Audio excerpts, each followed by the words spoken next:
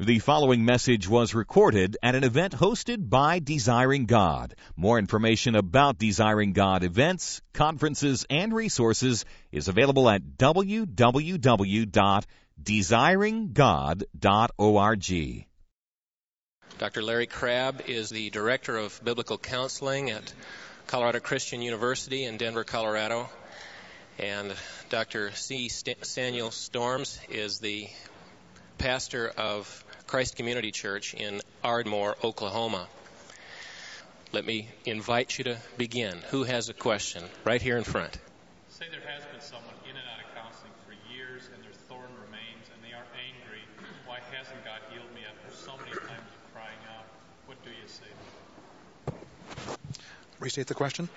The question is, what do you do? Am I on? Yes. What do you do when someone who has been in and out of counseling perhaps for a number of years, asking God for certain things that haven't happened, He hasn't answered their prayer, and they feel a rage and anger toward God?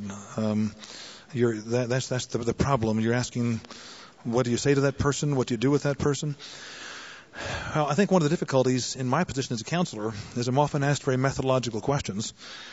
And just to say what to do in that particular situation, I think is an impossible thing for me to say without having the person in front of me. That's why at our advanced seminars we play videotapes of live counseling so we can give some indication as to how we actually, what we would say, how we would interact. I can respond conceptually more easily than I can methodologically without taking more time. So let me give you a brief conceptual answer. My response, I'll never forget a man named Buck Hatch is a professor has been a professor at Columbia Bible College for a number of years, and he was the speaker at Bill's memorial service last March.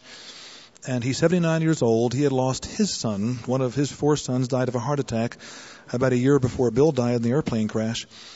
And he looked out at the front row where Mom and Dad and Phoebe, my sister-in-law, Kurt and Karen, Bill's 2 kids, and Rachel and I were sitting there.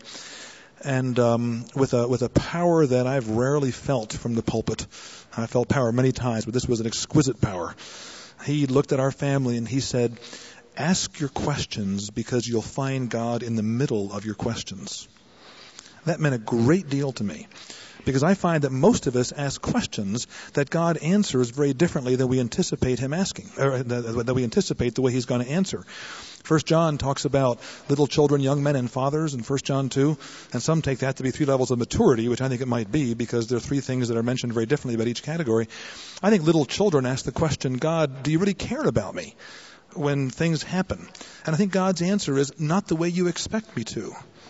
And then to use Lewis's line in Narnia, I think the Lord says, I'm good, but I'm not safe. And then young men, when they get involved in the struggles of life, they say, God, will you help? And sometimes God says, not the way you expect me to. I'm strong, but I'm not cooperative. Not with your agendas am I always cooperative. And that produces a confusion for me. And then the young men continue to ask, but God, I'm hurting, will you heal? And sometimes God says, not the way you intend, because I'm very tender, but I'm not always soothing. And then finally, the older men, I think, finally say, God, will you reveal yourself to me? And I think God's answer is yes, but in my way and in my time.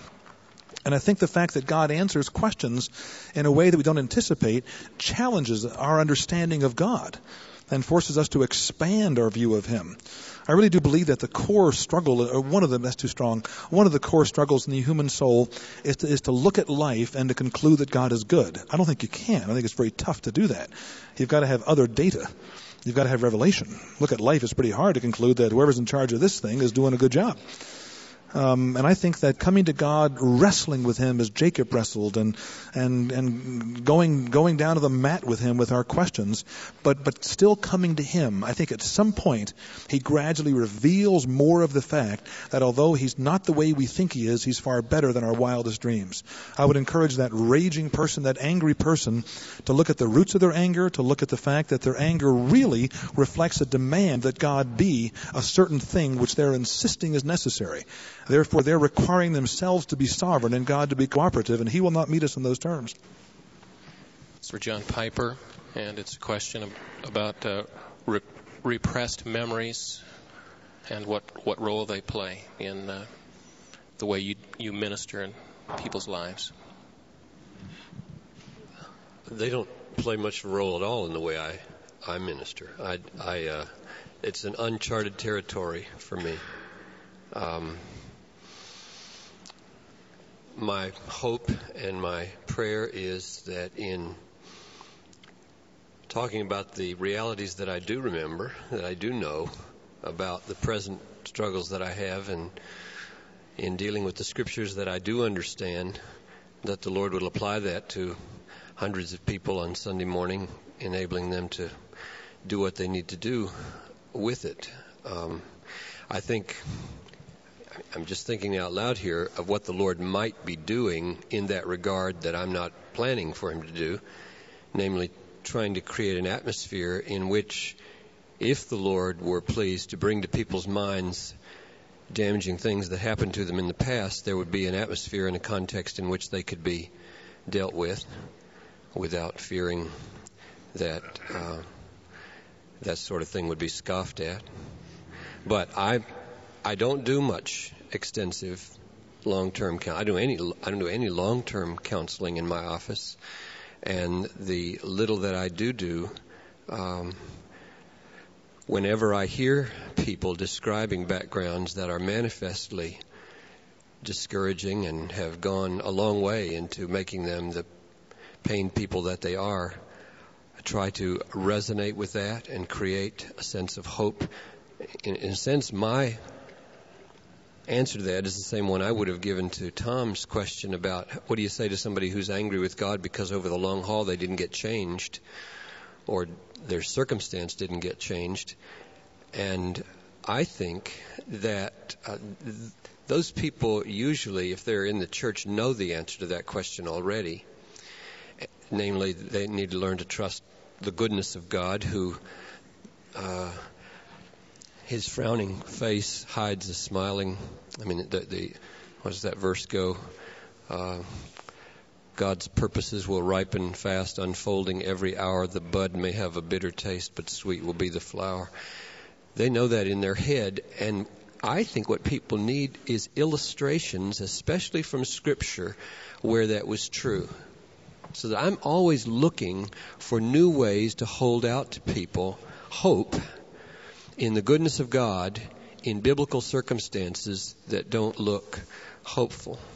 And the most recent one, and I'll stop, is I was reading through Matthew, and James and John's mother come, and they say, "Grant that my sons, James and John, sit at your right hand and your left." And Jesus said, "Well, they will drink the cup that I will drink, but it is not mine to give them that. It is for whom it has been prepared." In other words, that was a prayer given to the Savior for a privilege for her sons, and he said, I can't answer that prayer because my love for James and John, having brought them into the inner ring of the special three, cannot be used to decide that. I defer in my affections for them towards the wisdom of my Father for whoever he has that prepared. Now there's just another little glimmer, and had I read that in my devotions yesterday morning and sat down in a counseling session with somebody today who presented me with an unanswered prayer, I would have told them that story. And I believe in a year that would come back to me. You know, Pastor, the story you told me about James and John and their mother who didn't get her prayer answered because Jesus had an affection for her sons, but he submitted his affection to the Father's wisdom and didn't fulfill it, that really meant a lot. I think the Lord gives to pastors in their devotional life words for the afternoon's counseling that no amount of training probably would do it. Sam, are you ready to speak over there? No, Sam, take it. Okay, the question has to do with are there special pre-evangelistic or evangelistic concerns for codependent people? And you think, well, I'll give an experience. This is John Piper talking. At root, those people know it won't cut it to say they're good at the bottom. And therefore, you've got a common ground already with the people who've been taught a wrong assessment of their deepest problem. Because God has already taught them. God has written something in there that tells them, I've got a deeper problem. I had a couple come in to tell me after years of sexual therapy, and they just oozed the language of codependency. And I gave them about a 10-minute spiel of my sense of its inadequacy, and their mouths just were open the whole time. That sounds exactly right. They were both kind of saying, well, yes, that's right. That was the reaction I got, that somebody had cheated them. They had cheated them for not having told them that beneath all this struggle to find that they weren't really defective, there was a kind of defection that God deals with at a deeper level. So I think you can do that with unbelievers. I think written on their hearts is a sense of need to get right with the living God that is beneath and under what else they've been taught. I concur with that. I think that one of the greatest counterfeits of conviction is what people call self-contempt. A lot of us are full of self-contempt. Oh, I'm just no good. I just can't handle this. My husband's never loved me. I'm just a no good wife. My kids are bad. It tells me I'm a terrible parent. And people go on and on and on in terms of their self-contempt. And I think that in evangelizing folks who are full of self-contempt, we need to be very, very clear that they're not anywhere close to conviction of sin when they use that language. And we need to expose their self-contempt as essentially pride, and not merely a deficit that needs to be affirmed. So I want to work through their self-contempt as a proud kind of a thing, because the reason it's pride is they're basically saying that I need to expect myself to be better than this in order to make life work as it should. And then to say, that's the position you're taking, and I think John is very right, that that somewhere down deep you're not better. And as a matter of fact, it isn't just a matter that you're, a bad person because your mother didn't love you, but that where have you evidenced the energy of radical other-centeredness? And you start getting into that, and you cut through the self-contempt to get down to the real conviction of sin. But I think that we have a major problem with the codependency movement, that it really has replaced conviction with contempt. And that's a major, major problem. And we must not view contempt as a good step toward the gospel. It's not. It's a step away from the gospel to call that our problem. Any pastoral illustration? Anything you want to add to it? The only thing that I'd want to say about that is that in dealing with someone who shows symptoms of so-called codependency, it seems as if whether they are Christian or a non-Christian that we're attempting to evangelize, I eventually get back to the issue of, and I'll just use the same word, dependency. That the bottom line is the inherent, native, as well as willful refusal to cling to Christ and to Christ alone.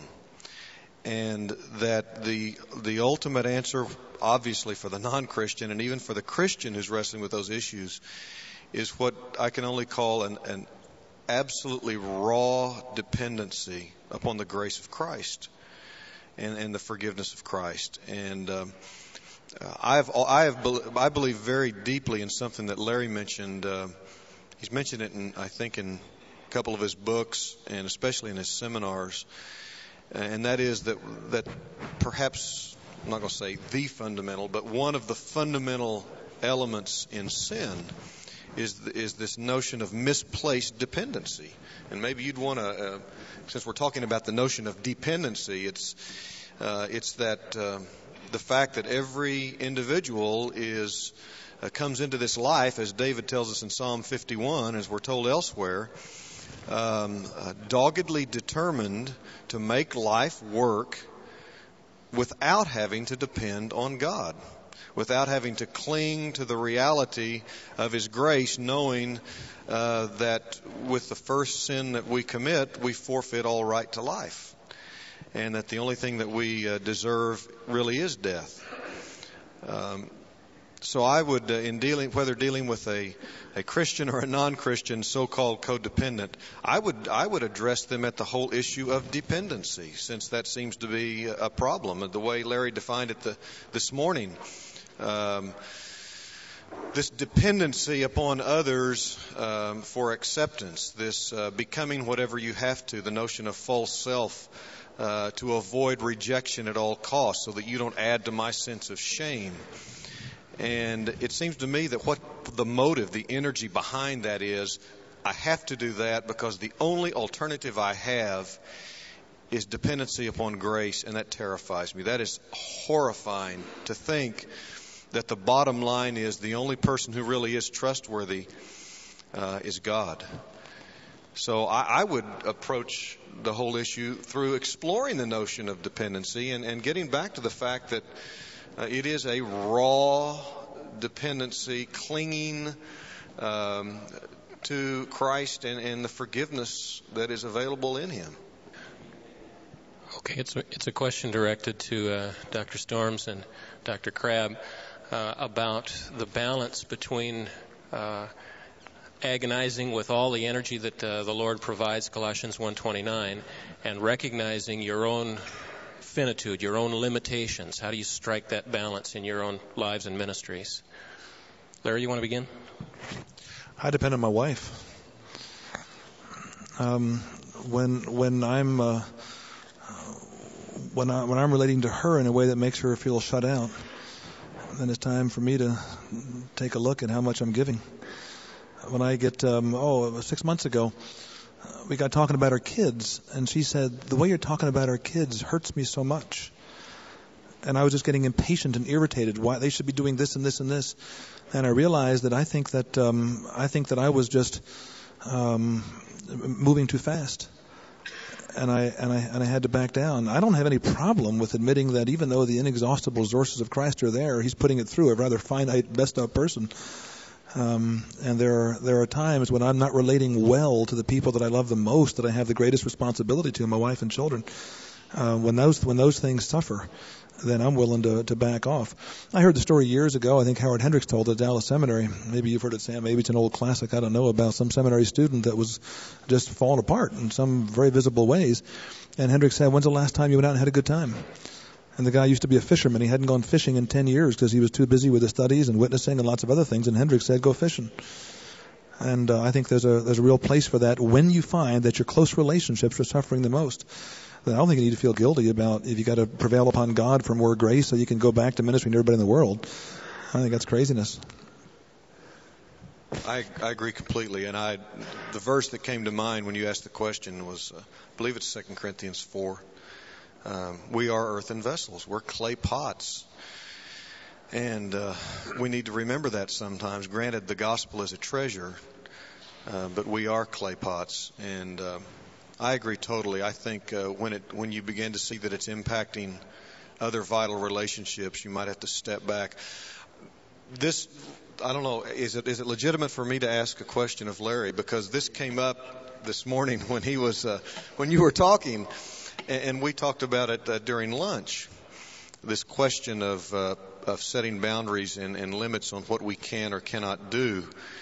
And it did come to my mind that perhaps there is a difference between what freedom you have in that regard as a counselor, a non-pastor, as over against a pastor in a church. And I'm wondering if the expectations that people have of us differ in terms of our availability, in terms of do you feel as if you have a greater freedom perhaps to take the phone off the hook and to be unavailable than perhaps a pastor might, or is the way that you deal with that something that ought to apply in a church situation? Certainly there are differences, I think, in expectations. When I speak about the pressures on me, I'm speaking not as a private practitioner. I'm no longer in private practice. I'm speaking not only in terms of speaking engagements and a meeting like this where sometimes folks want to chat, but I'm speaking more about my little community where I teach a graduate program of 66 students who are on our campus for a year. And that's almost like my church. I almost pastor them in a sense. I think there's some real differences, but there are some similarities. But I would argue that while the expectations on you folks as pastors are going to be somewhat unique, I think there's some overlap, but somewhat unique. Speaking as an outsider, and you can all jeer and throw shoes or whatever you want to do. But speaking as an outsider, I think that there needs to be some recognition that you need to communicate, that you're not in the business of meeting up to people's expectations, and that you're going to simply have to frustrate some folks. And that can be a wonderful thing for their growth. And I think there come a point when you can't do it, and you ought to say, I can't and I won't. I used to, when I would be asked to do certain things, I used to try to find some way to make up an excuse that sounded noble. I can't do it because I've got to, and say something about explanation. And now I'll say something like, I can't do it because I want to go to the movies tonight. And that, I think that there's a place for being very human about that. And when the expectations get frustrated, make that the topic of conversation next time. And that would not be a bad Sunday evening series. Hey, can I follow that up with a personal example? One particular lady that I've worked with for 2 years now had reached a real point of crisis of which I was not aware. The last time we had met, she seemed to be progressing, and this was like on a Monday. And it was Saturday, and it was 7:25, and we had a worship service at the church that Saturday night for which I was responsible. And it was start at 7:30, and my wife was on the ladies' retreat at the church, and so I had our 2 daughters, and I was running to get out of there, and I had a responsibility, and I got a phone call. She was on the phone, and she said something to the effect, I could tell that she was upset. I just needed someone to talk to. And I said, well, I'd love to. Perhaps, when I get home tonight around 9 or 9:30, you can call me then, or I'll even meet you tomorrow at church. And she said, oh, that's all right, and she hung up. Well, I went ahead to the meeting and came back, and she had again attempted suicide that night after she got off the phone with me, because she was convinced that if she couldn't trust in me to be there for her when she needed me, that there wasn't any reason for living. And she was, we had to put her in a hospital for several months 3 days later. And I had a real hard time wrestling with that. I've gone over in my mind 100 times. How should I have reacted to that? Was I insensitive? Should I have picked up on signals she was sending? After all, I'd spent 2 years working with her. And it was deeply troubling to hear the words, if I can't count on you, I haven't got anything left. Because she didn't feel she could count on her husband or anybody else in the church. And well, that's some of you may have been through a situation like that yourselves, but that's awful. I really don't know what to tell somebody else in a situation like that. Fortunately, she's doing great now, and we're on the best of terms. But whether I may have been wrong in doing it. I went into the hospital a couple of days later when she was strapped down, and I asked for her forgiveness. I may have been wrong in doing that. Maybe she needed to ask me for forgiveness, but I asked for her forgiveness, and she forgave me, and everything's fine now. But at the time, that's a really difficult circumstance to know how to handle, and I don't have any quick solutions for that. 2 questions directed to Dr. Crabb. First, with regard to his attitude toward defense mechanisms, and the second with regard to mental illness. Is there such a thing? Let me answer the second one first because it's easier. I think sure there's such a thing as mental illness. If by mental illness you mean organic conditions that can result in behavioral disturbance that really have an organic basis. I think it's possible that manic depressive psychosis has some form of organic basis. And when I have a patient involved with the symptoms of manic depressive psychosis, I have no hesitancy in referral to an internist, to a psychiatrist for lithium. I don't have any problem with that. And I think there's probably a fair number of the schizophrenias that have perhaps some kind of a genetic predisposition or some kind of organic basis. The data's not in, but there seems to be enough to suggest it's really a possibility. And I wouldn't rule that out because obviously, as Jay Adams mentions, that there are a lot of physical conditions that do produce behavioral disturbances. And when that's the case, then I'm out of my league. I think it's time for a physician to be involved, just as if you had tuberculosis. I wouldn't deal with that. That's a medical problem. And so I think there are certainly things that rightly bear the label illness. That doesn't mean that we as Christians have no place. We can certainly pray for healing. But as we pray for healing, I'm also very willing to be involved with the physician. So that's my answer to that question, if that handles that all right. In terms of the first question, do I believe that all defense mechanisms are ultimately sinful? I think that's too, I would not want to put it that way. I think that's too restricted a view. I think that all of us in our fallen world and in our fallen natures with fallen people interacting with us, until we come to a point of maturing more and more in Christ, there is going to be a natural tendency to cope that I think maturity is going to replace with a tendency to trust. I would not want to start off a counseling session by talking to you about your defense mechanisms and saying everything you're doing here is wrong, repent and change.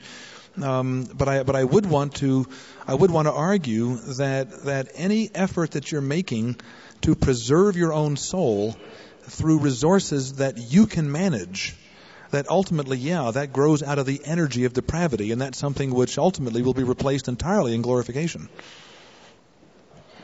Okay, the question is, I think whether Dr. Crabb thinks that Larry, or how Larry Crabb should have handled this lady that called him at 5 minutes before the evening service, and when he didn't deal with her, didn't talk with her, she attempted suicide.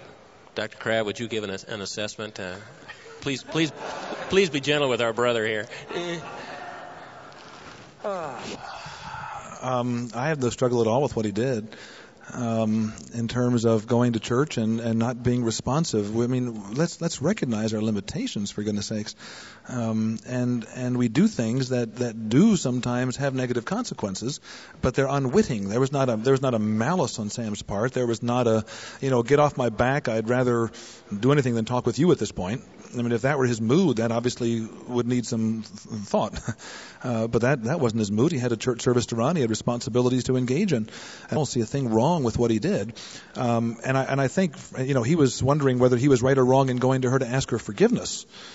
And I think that's an open question. I would probably have felt that he didn't need to do that, because I don't think he sinned against her. And I think that many times saying no to people is the very best thing for them because of what he was earlier pointing out, a misplaced dependency. For her to come to him and say that my life has no meaning if I can't even trust my pastor, that's putting a very unfair burden and a very wrong attitude. Because in the very same sense, we can't trust God the way we would like to be able to trust God. I mean, I pray whenever family members travel, I pray for safety. Do I believe that God's hand was on the plane that went down in Colorado Springs as much as it was on the hand of the planes that landed? My brother was flying standby that day. He got on that plane standby, the plane that crashed. Well, if you believe in a sovereign God, you've got to say that a sovereign God was in charge of all of that. So can I trust God to see to it that somebody else in my family doesn't die of a plane crash? No, I can't trust him for that. All I can trust him for is to express his goodness in ways that one day I'll fully praise him for, and by now I praise him by faith. And therefore, when this woman is basically saying, I cannot live if I can't trust my pastor, my response is, you can't give in to inappropriate demands from people and call it serving them. There are times you must say no, and that will frustrate and will sometimes lead people to do some disastrous things. And that's a great tragedy, and your heart breaks, and you must go through all the things that a sensitive man like Sam goes through. All the questioning. I've had 2 suicides in my career. 2 clients of mine that suicided. One came late for an appointment, and I had reason to be concerned. I called up relatives, and they went to the home, and by the time they got there, this woman had killed her 3 children and herself. Well, you wrestle with that a little bit. Another fellow committed suicide on Christmas Day about 15 years ago. I was going to hospitalize him the next day. On the 26th, he killed himself on the 25th. You wrestle with that. And I think that Christians need to live in a whole lot of tension about those things. We just don't know what we're doing half the time. And there just needs to be a growing dependence on the fact that in the middle of our confusion and stumbling, God is going to get his work done through people whose heart is toward him. And my heart is toward him, and Sam's heart is toward him, and he's made 1,000 mistakes, and I've made 2,000. But God's still going to get his work done through our lives, even though we're a mess. I presume that's for Dr. Crabb, and it's a question about what cautions should be given for support groups in churches. The major thing I'd say is largely by way of reiteration that do understand the underpinnings of what normally goes on in a recovery group. Recovery groups, when we take something from our culture into our church, we're oftentimes dragging along presuppositions that are antagonistic to what the pulpit's all about. And when you have that, you have tremendous possibilities for division. Therefore, before I would encourage anything close to what might be called, I would not want a group that was called a recovery group in our church just because the label has been so associated with a secular mindset that I think is antithetical to the gospel. I have no problem with Christians meeting together to support one another. When you come together, learn how to encourage one another. The Hebrews 10 talks about that. I think what I would want to do is I would want to devote a series of messages to the church's philosophy of group life. And what do we see groups, what does support in a Christian sense look like? What are we trying to accomplish in groups? What do we see as wrong with people that groups can assist? What does biblical encouragement look like? I would want to talk about all those kinds of things, and I'd want to probably spend a fair amount of time with my leaders and to ask them very closely just what are the theological understandings with which you approach the group enterprise, and see if some of the things that are reflected in the codependent movement are in their minds that I think are problematic. The whole 12-step thing, for example, I don't have the 12 steps memorized. I've read them 1,000 times, but I couldn't tell you what they are in detail, all 12 of them. A lot of people have pointed out that many of the actual steps are biblical things to do, like a fearless moral inventory. Is that a biblical thing to do? Well, sure it is, except that when you at least it can be a biblical thing to do. When you buy into a certain presuppositionary set, then what often happens is what Melody Beatty talks about when she says that we must realize that the greatest sin that we commit is the failure to love ourselves. And so the fearless moral inventory ultimately comes down sometimes, not always, but ultimately can come down to the ways in which I refuse to take care of myself and value myself, and that becomes the primary sin. Well, is that kind of thinking creeping into your church? And if it is, I think you have a real problem. I don't think that's right at all. But if you can keep it, I personally would have a struggle using the 12 steps and even trying to Christianize them thoroughly, simply because they're coming out of a way of thinking that has a lot of stuff that I find antagonistic to the gospel. And I think it's pretty hard to filter it enough. I think we as Christians could come up with an alternative. I'm not sure if I have one, but I think we could come up with an alternative that would not, I'm not saying we ought to have 13 steps or 9 steps or something to distinguish us. I have a problem with the whole step mentality. And this is a little tiny point that's terribly eisegetical, forgive me. But in Exodus 20, it does make the point there were no steps up to the altar. And wouldn't want to make a whole lot out of that.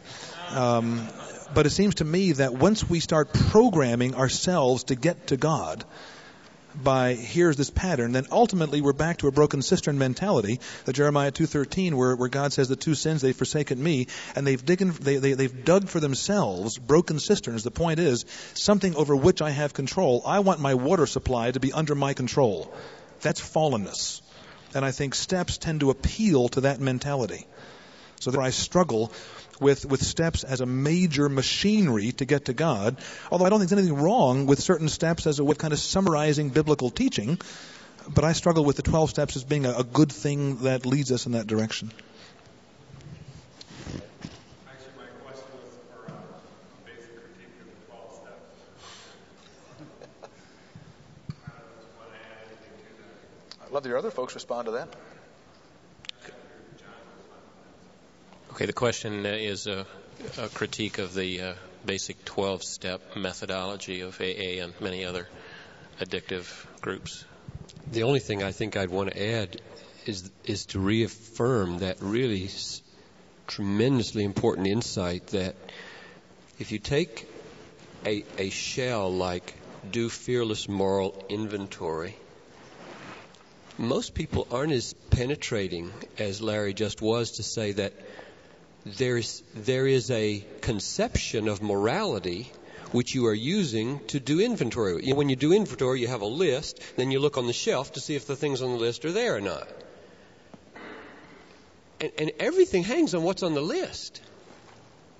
And if love yourself is the top of the list, or some variety of it, rather than say the glory of God or the entanglements of our own desires that seek self-justice. I mean, what's on that list is not determined at all in most recovery groups front. In fact, it's so wide open, that's the evidently what's made them work in society, that the higher power is wide open and the list on the moral inventory is wide open and everything's wide open, so that the dynamic seems to be we're just all there doing these things together. So I would just want to say that determining the answer to the question of what do you do to make sure your groups are most biblical is that if you're going to use anything like that, if you are more given to step Christianity than Larry Crabb is, then to take each one of them as a pastor and say, this is what we mean by high power. This is what we mean by moral inventory. This is what you just go right down the line and fill them up. But I have not made any attempt to think that through. Our small group system here is just wide open, and my teaching is from Sunday morning, and I think there's a sense in which the priorities of our church and the centrality of God are such that I'm hoping they find their way into those groups. I don't have a lot to add to that other than, if you're looking for a Christian critique of the 12 steps, there are plenty of them out there. There are attempts on the part of some to redeem the 12 steps. John White in his book, Changing on the Inside, addresses the subject of the 12 steps. Nancy Groom in her book, From Bondage to Bonding, Escaping Codependency, Embracing Biblical Love, goes through and critiques the 12 and tries to redeem those that are redeemable. There is a new book out by William Playfair called The Useful Lie that is extremely critical of any attempt to redeem the 12 steps, and is a very negative response to it. I just have one comment about something that I think it was in the previous question, and this may be going off the deep end and opening a big can of worms, but it strikes me in one respect that the codependency movement is trying to fix something that isn't broken when it says that we need to get people to love themselves more. I don't know if it's humanly possible not to love yourself. And I realize that notions of self-contempt and so-called low self-esteem are valid. They occur, but I don't think the reason for it is because we haven't loved ourselves. I think perhaps the problem is that we have loved ourselves excessively and unbiblically in certain regards. So I have problems in identifying a movement or approving a movement whose principal point of identification is we need to get people to love themselves more. I don't think that's a problem. I really don't, personally. The question is addressed to Dr. Winter about the effect of the codependency movement either to erode a sense of other-centeredness or not to affect it among the World Missionary Task Force.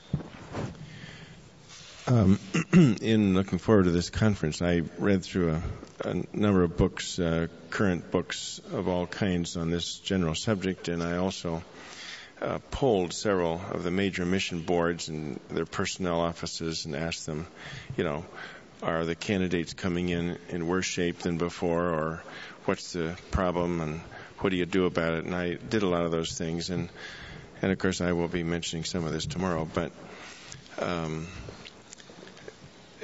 I don't think there's a major difference just because of the codependency fad, let's say. I mean, there are other fads that are almost equivalent to it, and the terminology changes every so often. This latest issue of Leadership says this is not going to go away and all that sort of thing. I don't think the problem is going to go away, but the terminology is going to be outmoded. In fact, boundaries are coming in. The latest book by the Manerth Meyer people, talks about boundaries.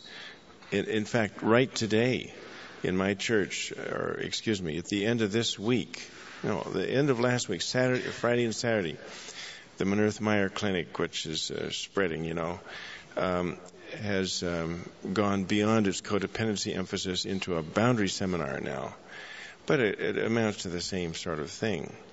And then you see these grace books that talk about, everyone's discovering grace because it's another way to, no matter what went wrong, you're okay. And I commented, now my staff are relatively younger people, and they've got all the maladies you can think of, but I made a comment about David Seaman's book. Now, David Seaman's is a very perceptive minister who early in the game began to utilize psychological concepts in his ministry, and he was noted for that.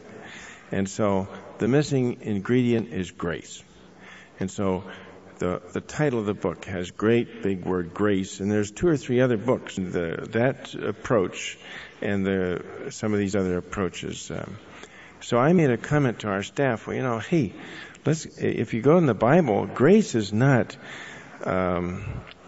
sort of a transaction that happens in heaven. It's not getting your credit rating in heaven raced, merely. It's an empowerment. Grace in the New Testament is power. The grace of God was with him. It didn't mean his credit record was erased, but that God's power and presence was there. And Paul said, hey, give joyously. And if you don't feel like it, God will give you the grace to give joyously. There was no alternative to giving joyously.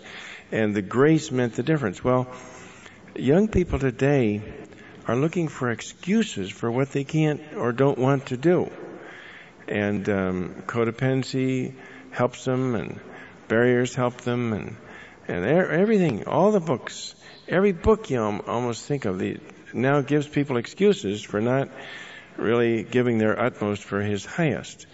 And that's a very pervasive thing, so that young families, they're all the time telling you, oh no, I can't do it. You have to preserve the family or whatever it is, preserve my own self-worth or preserve something or other. There's very preserving, self-loving atmosphere that just pervades the candidates. And I heard from one of these agencies that some of the missionaries are going out and saying, look, we're going to put in 8 hours a day, period. We've been taught to draw the line. Well, that's a generally good idea. You don't want to knock yourself out. You have to live to fight another day. But the very attitude, or you see it in women. Well, it's my husband. He's the missionary, not me. I'm going to be doing crossword puzzles or something.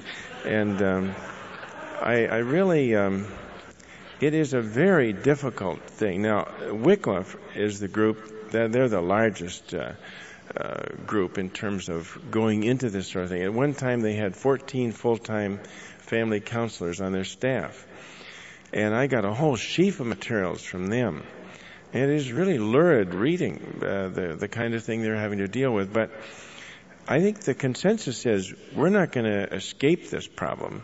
We're just going to have to plow through it and somehow deal with these people and help them out. And it's part of the boomer generation and the changing of the generations in terms of attitudes. There's many, many things that come into it.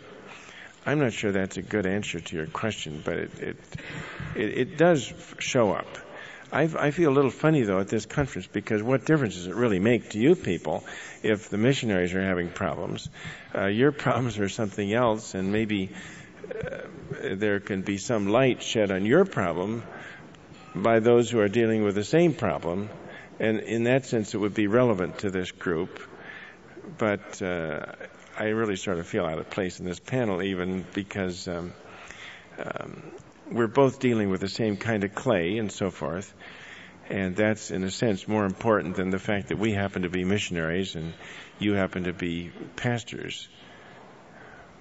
It's a question directed to the whole panel, and I think it has to do with what priority there is to the inward look, especially in relation to the more traditional theological language of the New Testament. Sure, why not?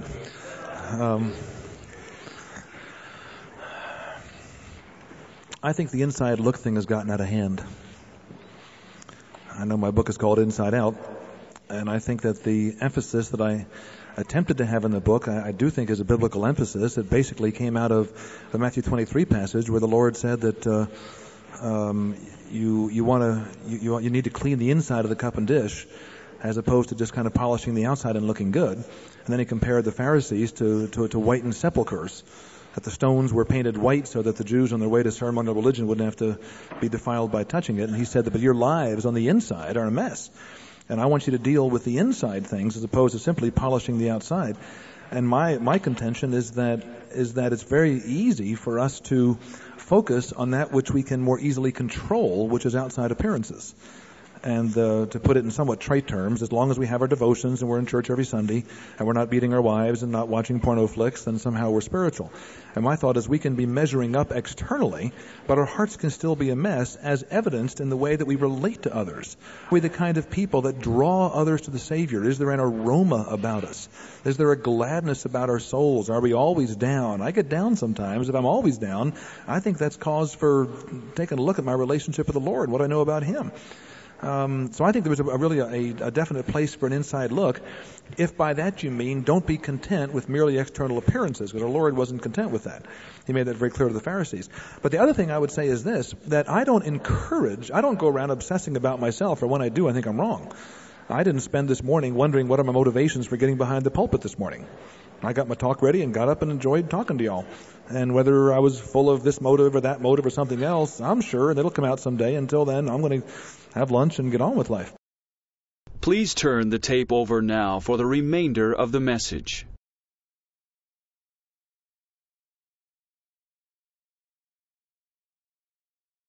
I'm not going to fuss with that a whole lot, but I do think that the life of Jonah is not too bad an illustration. When God said to Jonah, I want you to go preach to Nineveh, and Jonah said, no, I won't. God at that point did not respond by saying, you need counseling. He put him inside a belly of a fish for a couple of days, which I take to be more discipline than counseling. But then after there was obedience, and then when the anger came, then chapter 4 was an inside look.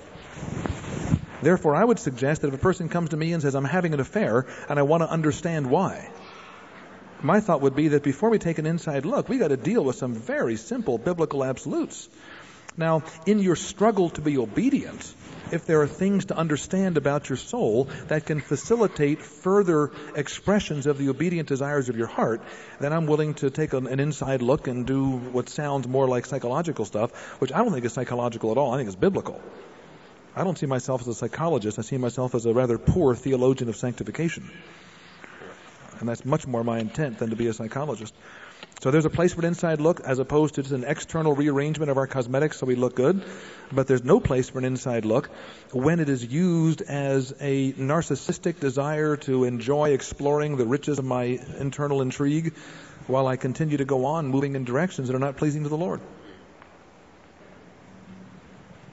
Okay, I think John's directing the question again to Dr. Crabb and seeing a distinction between psychological issues and depravity and wondering whether you're ruling out the former. No, I don't see that I'm ruling out the former at all. But I believe that the Bible addresses the former. I think there's more to be concerned with than the fact that I'm depraved and that my depravity interacts with the way life has treated me. I think there certainly is that. I think that's foundational. But I think there are other issues to be concerned with as well. I think a full-orbed biblical view of people includes the issue that I was designed for relationship. And I was designed, I think a little girl. I think there are real distinctions in boys and girls. And I think one of the distinctions in little girl is that she was built, she was designed to be deeply enjoyed. To put it a little bit stereotypically, I think a boy was designed to be deeply respected.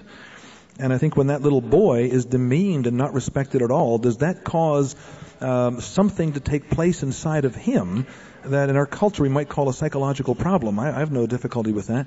Believing that little boy is going to have some struggles. He doesn't feel respected at all. The little girl longs to be enjoyed. Her father used her in ways he never should have. Therefore, she was illegitimately enjoyed in ways she wasn't designed to be. I'm willing to deal with two pivot points in the human personality.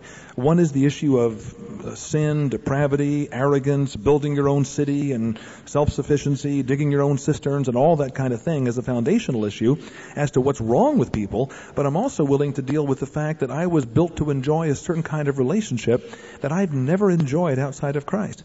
And that leaves me scared.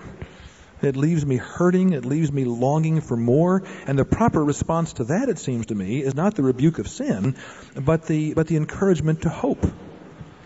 Because the day is coming when everything that I was designed to be is going to be fully realized and lived out in perfect design and glorification. Until then, I want to be moving in that direction. So I would not want you to hear me saying that all you ever deal with your clients, and this is where I think I tend to be misunderstood. I don't want to be saying that any client that walks in right away, boom, boom, depravity, you're a sinner, shape up. I hope I've communicated something other than that. But I want to communicate very strongly that there are other issues in the human soul that we do hurt because we long for things that are not yet. We live out of the garden. We were not designed to live out of the garden. We live in a world where people don't love perfectly. I was designed to be loved perfectly, and I've never been loved perfectly by anybody except my Lord. And therefore, I struggle with that. I wasn't loved perfectly by that man in the seminar who accosted me before I went up to speak. I wasn't designed to receive that kind of abuse. And do I have a bit of a scar from that? Yeah, that bugs me some. That's hard.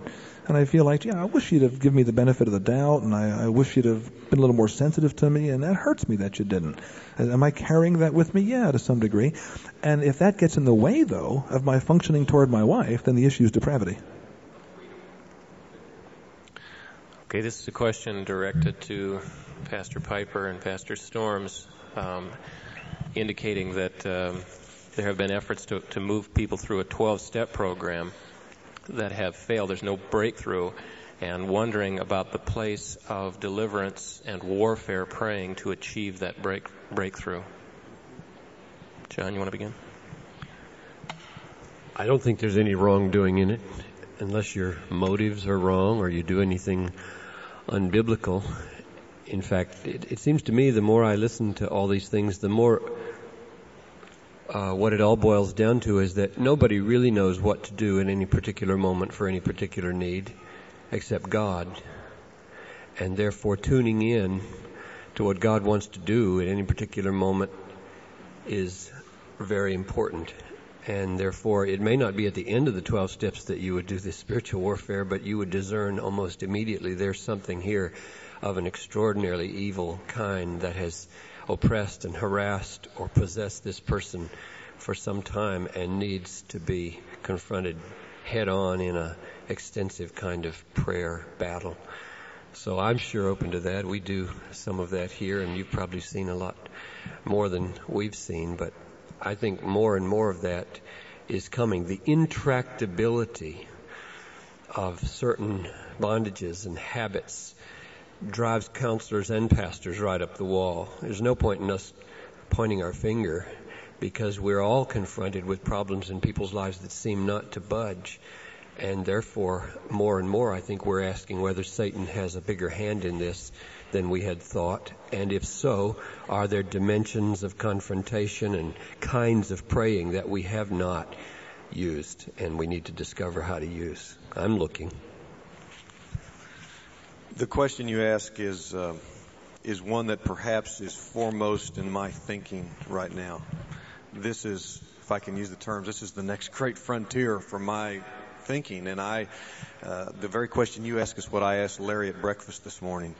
And I wished we would have taped it. He had some excellent comments, and I'd even invite him to respond as well. But I wrestle with this question too. At what point do I begin to wonder, as John said, if perhaps there is a demonic component in an individual's struggle and in their habitual defeat? And I'm not sure I have any clear answers for that right now. I'll share with you the example that I gave with Larry, and it goes back to this lady that I mentioned a moment ago, who's had the significant struggles. After 3 lengthy hospitalizations, And after extensive work, and I can honestly say that I'm sure there are things that I don't know, obviously, but I did my best to leave no stone unturned. We explored and worked through countless problems, and it just seemed as if she was existing. She wasn't suicidal anymore, but there was no joy. There was no freedom. Last September, she was released from her last hospitalization in June, and this last September, I gave her Neil Anderson's book, The Bondage Breaker, and asked her to read through it and pray through it and work through it. And it was in conjunction with the fact that I'm teaching a series on spiritual warfare now at our church. And I don't know if someday I'll have to eat my words, but she has, the Lord has done for her a 180, as it were. And there is a freedom now and a joy and a deliverance, if you want to use that term in a good sense, that she has never known before. And she attributes it to the fact that she took very seriously what Anderson said in the book. She began to realize who she was in Christ, her identity as a new creation, the authority that is hers as one who has been raised up and seated with Him in the heavenlies, the resources spiritually that are available to her through the indwelling Holy Spirit. She went through the steps as he outlined. She prayed the prayers with a heartfelt fervency and sincerity. And she is now admitted to me what I suspected all along, that indeed there were certain spiritual phenomena going on in her life that she was utterly ashamed and embarrassed to tell me about, fearful that I would conclude she was really nuts and I wouldn't want to deal with her any longer. And she has she's truly been set free. And it makes me wonder, somebody might ask, why didn't you bring this in at the very beginning of the 2 years? And again, this is something that I think I would really like to hear Larry repeat a little bit of what he said to me. I think that there was great maturing in her relationship with Christ, her understanding of God, her appreciation of grace through the process that we went through in dealing with issues relating to her husband, relating to the sexual abuse in her childhood, relating to her relational style as a so-called good girl. So many things that were designed, at least in my intent, to drive her to the cross and to that raw dependency on Jesus. And I don't think at this point I would have reversed the method and the process with her. Now, with somebody else, it might be different. As John said, I now in my ministry, before someone comes in, I spend some considerable time in prayer. Lord, if there is a distinctive demonic component in this person's problem that needs to be dealt with at the outset, please make me sensitive to it. Give me the right questions to ask. Direct our conversation in the proper area. And perhaps with that, this can be handled at the outset in some cases. But I don't think there's a rule that you can apply to every single individual. I think there are many instances in which, though there may be a demonic element that needs to be addressed, it may be something that comes after the so-called inside look, in the way that Larry has described it. Larry, do you want to add something about the issue of... I concur. Okay. Ralph, maybe we could ask your opinion about the praying for deliverance and warfare counseling through prayer in the third world and on the frontiers. Well, of course, I suppose most of you realize that the average missionary has been involved long before. I remember a friend of mine who was speaking to a group of people in Pakistan after getting out of seminary and going through all the normal theology courses and so forth. And here this 16-year-old kid just ran screaming down the aisle and just threw himself at the feet of this missionary and was just writhing and And he thought, let's see, which course did I take that, and but the people that were there, this was nothing special for them, and they prayed for this young man and so forth. But it's something that we somehow haven't gotten into our theological seminaries quite yet. I think, though, that on the other hand, you don't have to. It isn't a matter of formulas and special names and terminology. Virtually everything that we touch or think about has a demonic element to it, it seems to me. I mean, is there anybody here who doesn't believe that Satan exists? And if he does, don't you suppose he has something to do with practically everything? I remember as a kid, I thought it was a joke. It was going around, in the Sunday school. Someone said, well, are you having any trouble with Satan? And the guy would say, no. Well, then the answer was, well, maybe he's not having any trouble with you. And it took me 25 years to realize, well, maybe that's a very much heavier observation than I had recognized it to be. And I think that now the rise of the occult in this country, the Satanism, even the police departments becoming aware of this sort of thing, there is a quantitatively, distinctly greater amount of this kind of overt demonic activity. But I don't think it's radically different from anything in the past. I don't think when we pray to the living God that we're dealing with somehow with another God now who has trouble with Satan. The one we used to pray to had solved all those problems. And I do think that somehow the coefficient of belief in a city, for example, has a lot to do with how much there is. And I do think that immigration brings problems to this country, even as we, emigrating, take problems with us to the field, diseases and so forth that the people didn't know. So I think it's a very real thing. I don't, if this question had come up 5 years ago, there would have been a lot of people on the edge of their seat and so forth. But now, it just seems like maybe, I don't know, I come from California, maybe in other parts of the country why this is an upsetting subject, but it really is sort of humdrum,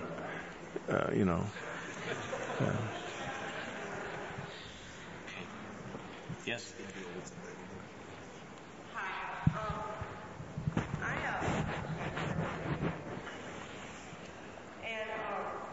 And I deal a lot with kids and stuff, and I thought it'd be appropriate because you guys have kids. But I'm just going to read this because I wrote it down and I knew I'd write it down. This is for Sam and Larry. How can we, if this new codependent movement, self-help and self-love, is growing and becoming more popular as we speak, and I think they're buying it, how can I, or us, as youth pastors and leaders, lead the younger generation to Christ's way of living over them, falling into and accepting faulty movement? Is it my job simply to give them careful awareness to this and just present Christ to them and pray that it catches on inside their hearts? What can we do? How do we install guard against this fake self-help era into our children? And what is our hope for the next generation? And can we avoid it getting worse? Well, I won't try and paraphrase that, but Sam, could you begin and then Larry take it? It's from a youth pastor and asks about what a youth pastor can do to protect. I guess I am going to paraphrase it. Protect and fortify children against the abuses of this self-help and recovery movement.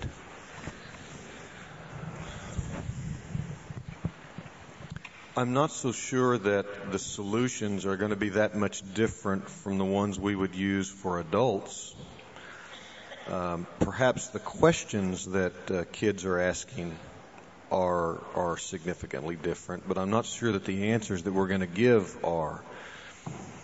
I'll confess to you, I struggled for a long time and still do with the problems of teenagers and our young people.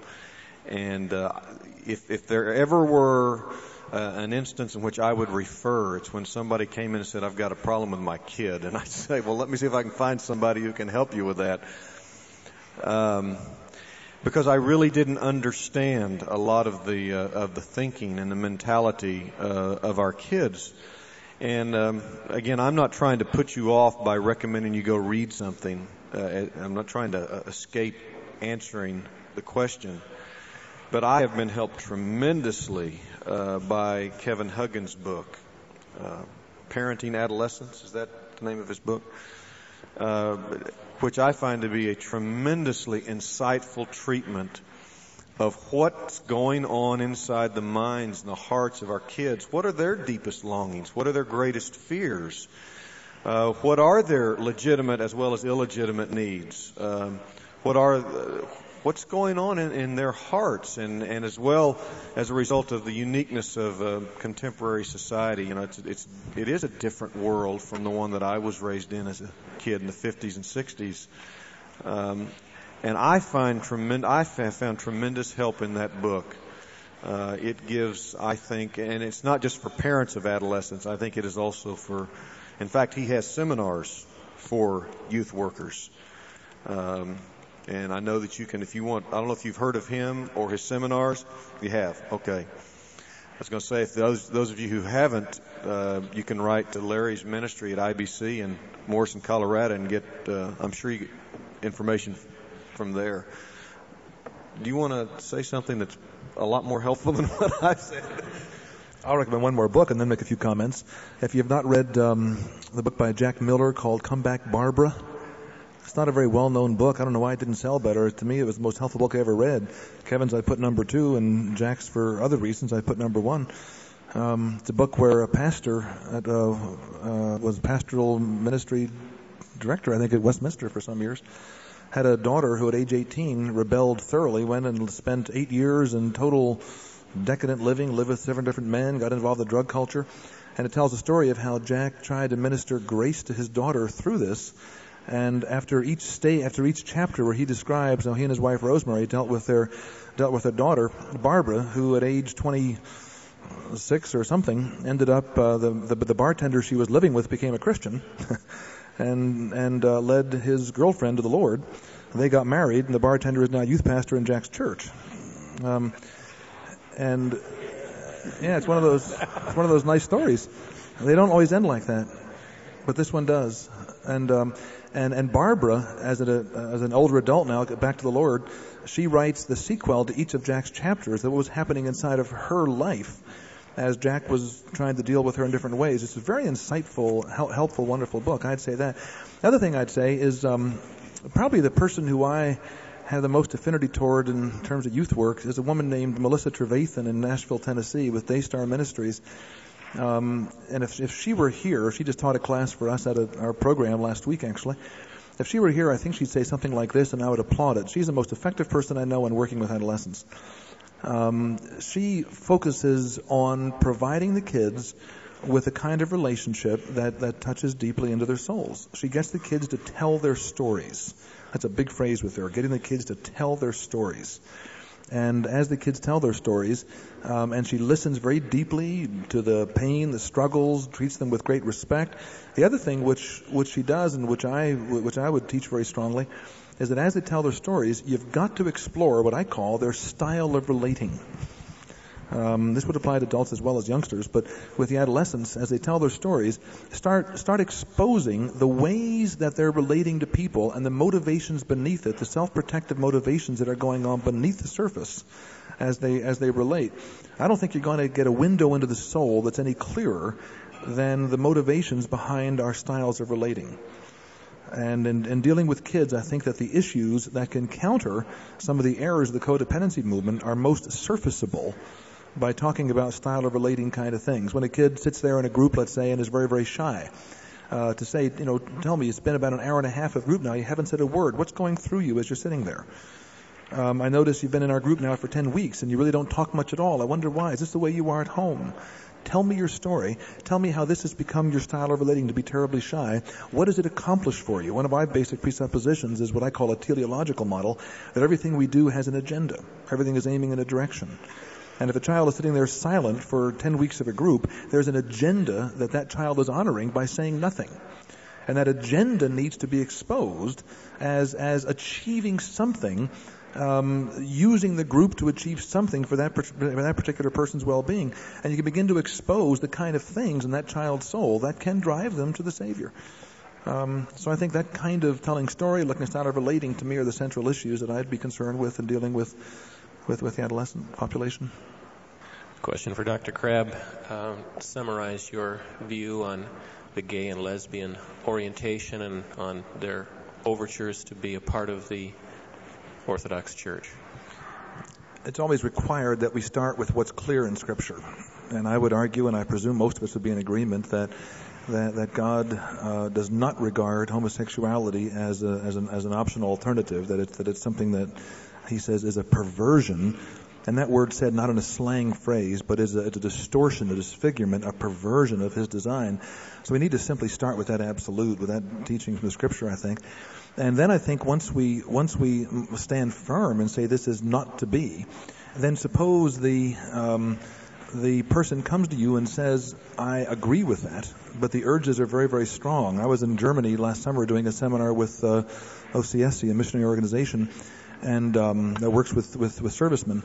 And one of the missionaries came to me and he said, I have about 5 servicemen right now, 5 American military folks, guys, that have a homosexual orientation, but they're Christians, and they know it's wrong, and they want with all their strength to not yield to these particular urges, but they live in dorms with other guys. And the way he put it to me, I don't mean to be crass or inappropriate here, but he said it would just be like me, the missionary speaking, a heterosexual, living in a girls' dorm. And all the sexual provocation is going on. He said, these guys are going through the dickens every day with their urges and their struggles and their tensions. Once we start with the biblical absolute that it's wrong, we must do more than simply command them not to yield. We must stand firm against the homosexual movement, working to grant our endorsement of that as an acceptable alternative, that as long as you have a covenantal relationship, it's an appropriate thing for Christians. We need to stand firm against that. But then we need to start thinking heavily, I think, about what is going on inside of the image bearer, the Christian who loves the Lord, who still struggles with perverted sexual desires.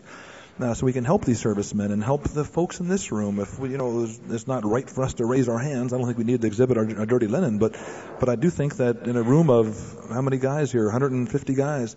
That there's a third that struggle with some sort of very perverted, aberrant desire. Some of you it's pornography, some of you it's exhibitionism, some it's transvestism, some it's homosexuality, some it's necrophilia. There's all sorts of things that are going on, bestiality, all sorts of things are happening. I see it all, and this is, I need 2 hours to say it well, so if just in 2 minutes I won't say it well. It'll sound simplistic and caricatured, but I don't know how to do any better. I see it all ultimately as a perversion of what it means to be a man or what it means to be a woman. I think that God, I think you ought to read Piper and Grudem on recovering biblical manhood and womanhood. I think this is an excellent, heavy in the sense of well thought through biblical resource for thinking through that there are distinctions, that the Bible has different roles, different responsibilities. I'm not egalitarian in my orientation. I think that there are distinctions that must be honored. And I think that to get to the root of the matter, we have to say that there's something about being a man that is terribly unique. I'm willing to go so far in metaphorical language of saying that my soul has as masculine a shape as my body. Now that's a metaphor because the soul is not a thing which you can measure in a microscope somewhere. But I believe that the essence of who I am is male, and the essence of who the ladies are is female, and there's something very distinct about that. What that means to me is that a man is required to move into his world where there is no clear code for how to move, using his courageous resources on behalf of another person to create a response. That's a bunch of gobbledygook. What I mean is this, that when I'm in the middle of a fight with my wife, I don't have a clue what to do. I read the marriage builder and I don't get help.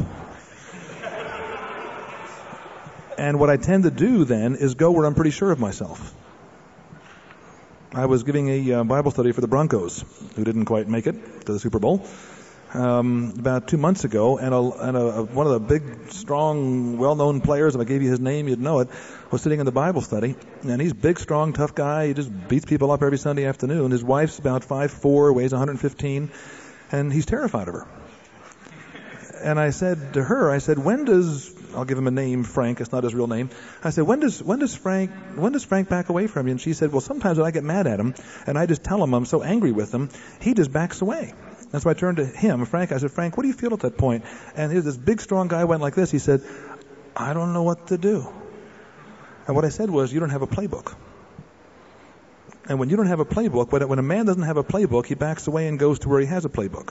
I think a man is somebody who leads into uncertainty because of his relationship with the Lord, creating movement into the world on behalf of the other, representing Christ. I think that's manhood. I think a woman is somebody who is willing to trust the Lord enough to make her resources available for the encouragement of others. I think there's a very definite masculinity and femininity that's very, very distinct. And I think that most men, most men don't have fathers.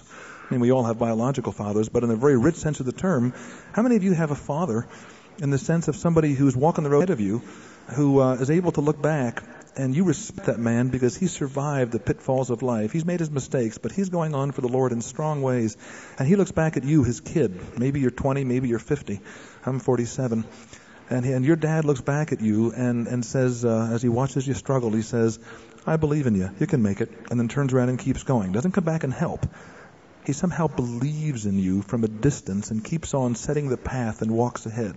How many have that? Very, very few. And as a result, I think very, very few men feel deeply affirmed that they have what it takes to create in chaos in the absence of a code and to move into a person's life. When that sense of masculinity is badly demeaned because of all kinds of difficult things in the background, then I think that a man who longs for intimacy, like all image bearers long for intimacy, wants to find some intimate relationship without ever having to exercise the parts of masculinity that he's scared to exercise. Homosexuality provides that alternative. Therefore, it seems to me that the way to deal with the homosexual is to deepen his understanding of masculinity and what it means to get that masculinity expressed. A good friend of mine has had major homosexual struggles over the years. And the major thing that has helped him, he's been married. When I first spent time with him, they were separated, and they didn't have any sex. He didn't have desires for his wife. The marriage was falling apart. And the thing that really began to help was when, and this is so simplistic to say it quickly, but when he began to see some deep struggles in his wife, and he was willing to take the risk that there was something he could do in moving toward her, using resources God had built in him on her behalf. As he began doing that, the homosexual urges became far less strong and far less obsessive. We as men are called to pass on life. Physically, we enter our wives and pour forth into and create life. I think that's also a metaphor. It's a physical reality in sex in the marriage relationship. But I think it's also, I move toward my wife, I move toward my children. As pastor, I move toward my church, and I pour forth a very masculine image. But if I believe I have nothing to pour forth with, if I've been castrated, then I'm going to find some other way to feel good about myself. And if my threat has been severe, pornography might not do it. I might need to go to another man where resources of masculinity are not nearly as required as they are with a woman. My wife is as woman as you can get. And what I've often said about her, and this sounds unkind, I mean it as an incredible compliment. I've said it before, and people have said, boy, that was unkind. What I've said is this, that when you're married to a real woman, you got two choices. Be a man or kill yourself. Beautiful. Could I just add one thing, and this is that was lovely. This is on tape, isn't it? Good. Oh, good. Just looking at this as a father of two daughters, and John could maybe testify as the father of 4 sons, or Larry is of 2 sons. What can we do just in our own homes? And relating to the issue of homosexuality, I think the greatest influence I can have on my daughters in terms of their sexual orientation is to show them concretely and authentically and genuinely what it is to love their mother, to love my wife. Because one day, my oldest daughter's 13. She turned 13 in December. Well, she turned 13 several years ago. Technically, she became 13 in December. some guy's going to come up to her, and for whatever reason he may have, he's going to say, Melanie, I love you.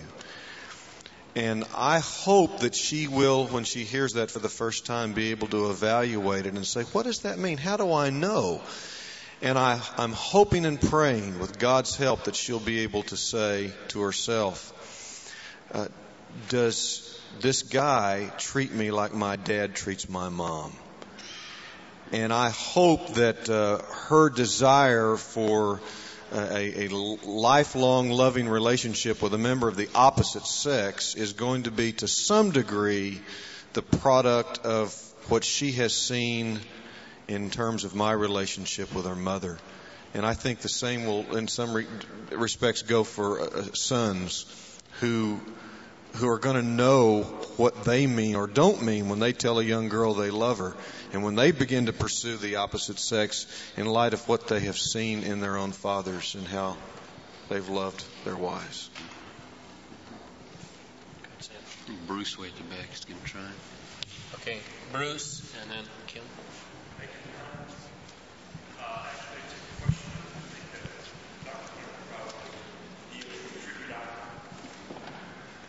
Understanding that life in America is really life in an ivory tower and is out of sync with the world's suffering and realities, and far from active type realities. And understanding that there is a legitimate part of the body of Christ that is more like the army of God than the hospital of God, and that this army identifies itself as such and enlists only volunteers. And understanding that all military-type campaigns require some type of legitimate authority, or else they become only power without force, and that no army can operate through anarchy. And understanding that all earthly authority is flawed and human and prone to error, and when looking for an excuse to quit, any excuse will do. Then how do you feel about the abuse of spiritual authority and the spiritual manipulation movement in light of the legitimate place of aggressive Christianity? That's for Dr. Winter. I need to hear the last question. Amen. What's your last phrase again? Yeah, the last question. What was that? How do you feel about the abuse of spiritual authority and the spiritual manipulation movement in light of the legitimate place of aggressive Christianity? You say there's a movement that... You mean the anti-spiritual abuse authority movement? Well, let me tell you, it really affects me. I'm a part of that aggressive Christianity. Yeah, I know that. And, gosh, any excuse to do. I mean, you got people out there saying if somebody tells you no, then leave it. It's about what it boils down to, what it feels like. If somebody says no, that's wrong. If it makes you feel guilty or makes you feel any way to have to walk in some kind of character life, you know, that's leave that. That's spiritual abuse. Okay, got it.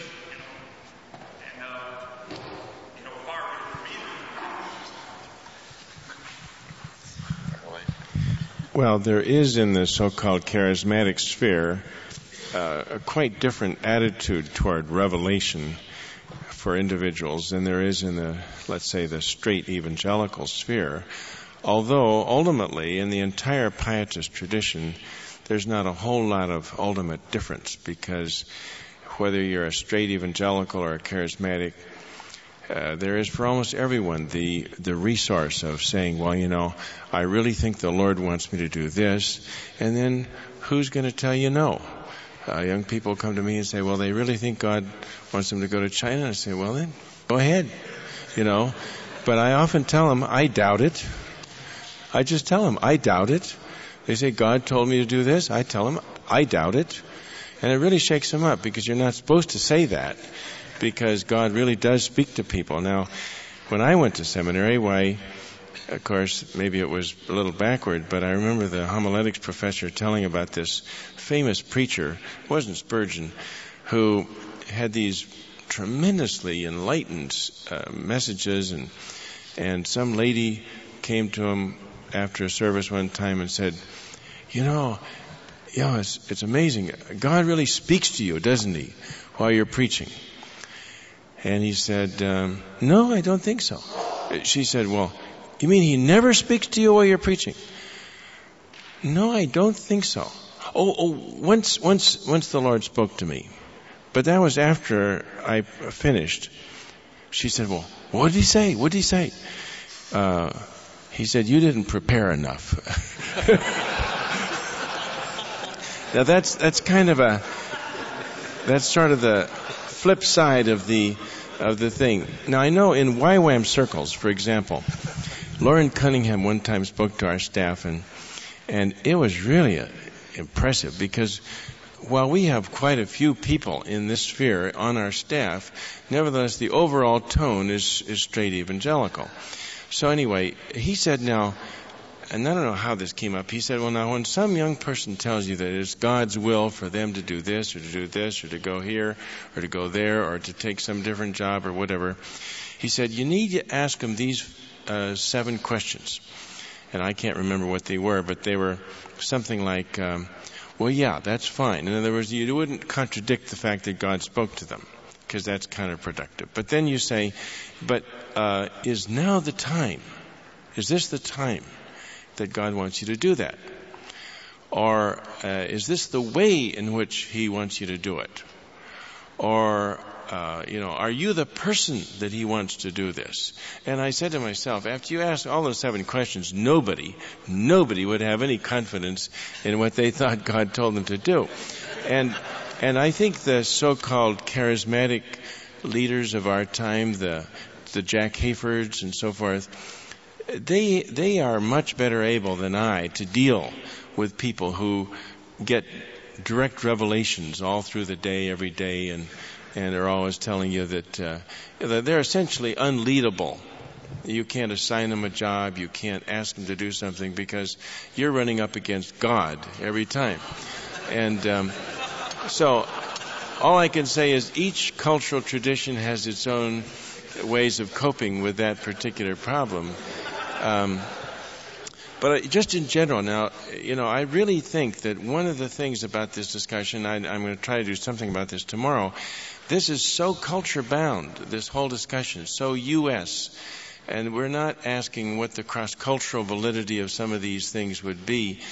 But one of the things you see radically differently in almost all mission field churches is a far greater spiritual authority within the group.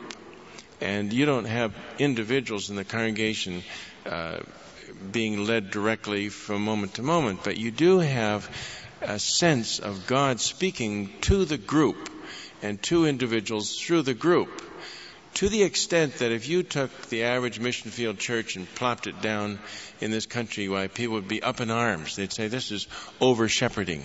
This is manipulation. You're really overriding people's personal sense of guidance, and our whole pietist tradition, which emphasizes individual experience, would react against what is common. Now, why is that? Well, it's partly because most traditional societies still do have social structure. They have what are called families, which do not exist. They don't exist in this country. There's no such a thing. An article that I read recently by the principal, the president of the theological seminary in Singapore that used to be liberal that went conservative. The evangelicals have just taken over Singapore, and so he was writing on what he called filial piety, because in the Chinese society of Singapore, why family piety, honor of parents, and so forth is very strong. You wouldn't even find an article on that subject in this country.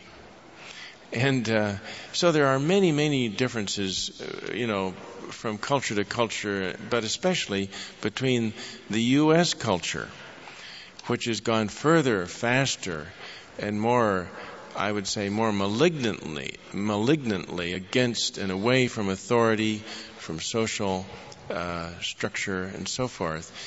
And we're almost a basket case. I mean, the greatest impediment to the missionary movement today is the gospel that we preach. Now, we don't preach pornography. We don't preach high divorce rate. We don't preach children rebelling against parents. Well, although I've seen missionary movies that tell young people that if you don't say no to your parents, you can't be a Christian. But because, of course, the parents would tell them they couldn't. But, I mean, we really do have a ghastly backdrop to preach from overseas. I don't know who it would be, Muslim, Hindu, that would ever want what we have to offer in terms of family life and prison life. We have 22 times as many people behind bars, even as in West Germany, proportionate to our population. And so we're working relatively within what was true 2 years ago, or the curves that are going up or going down or whatever. But the difference between our society and the traditional societies of the world are such that most American evangelical families would be blessed just by being familiar with a pagan family overseas. Very greatly blessed. But that's another subject, and Yeah, we only have another minute or so. Oh, you need to go to your telephone interview, Tom says. Bruce, one of my bottom line concerns, near the bottom, in assessing the movement, calling for this conference, is the jury is out, as far as I'm concerned, on whether groups that have devoted themselves to recovery, 12-step, psychological orientation, are going to finish the Great Commission or care about it. I want to know that. I'm not going to jump on board.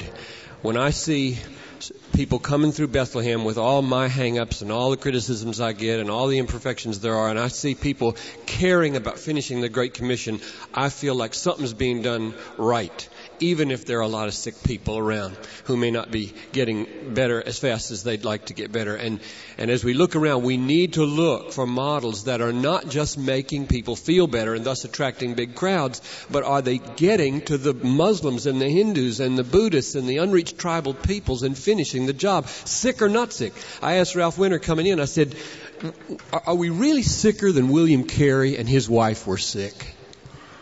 Now, I hope he answers that question for us tomorrow, because I think the missionary population over the past 200 years has been probably a pretty sick bunch of people. And that's my only hope. If God can't finish it with sick people, there is no hope. So I hope we hear a statement from Ralph tomorrow that it can be done, because that's the way it has been done. But I have a feeling that our focus in the name of compassion is off of the people who had no chance to hear, not just the people who haven't heard in America. Thank you for listening to this message from Desiring God, the ministry of John Piper, pastor for preaching at Bethlehem Baptist Church in Minneapolis, Minnesota. Feel free to make copies of this message for others, but please do not charge for those copies or alter the content in any way without permission. We invite you to visit Desiring God online at www.desiringgod.org, where you'll find hundreds of sermons, articles, radio broadcasts, and more, all available to you at no charge. Our online bookstore carries all of Pastor John's books, audio, and video resources, and you can also stay up to date on what's new at Desiring God. Again, our website is www.desiringgod.org, or call us toll-free at 1-888-346-4700. Our mailing address is Desiring God, 2601 East Franklin Avenue, Minneapolis, Minnesota, 55406. Desiring God exists to help you make God your treasure, because God is most glorified in us when we are most satisfied in Him.